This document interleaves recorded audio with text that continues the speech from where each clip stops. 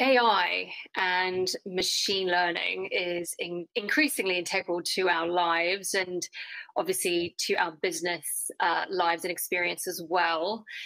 How is Salesforce using AI and machine learning to enable intelligent information and insight for clients? And why is this important?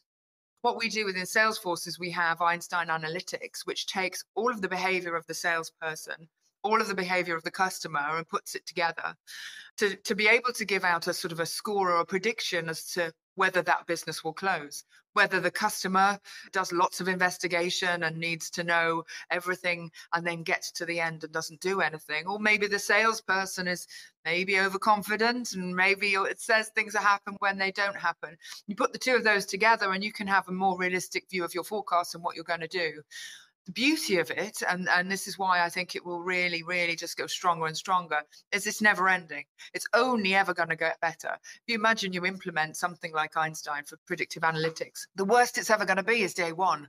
It just is going to get better and better every day that you use it because it takes more data, more behavior, and is able there to predict more accurately.